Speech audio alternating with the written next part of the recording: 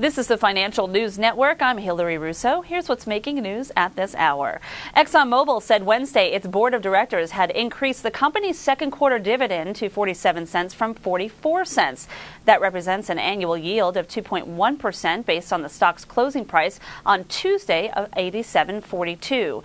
The dividend will be paid out June 10th to shareholders of record on May 13th. Shares of Exxon Mobil are trading down 0.69% at $86.82.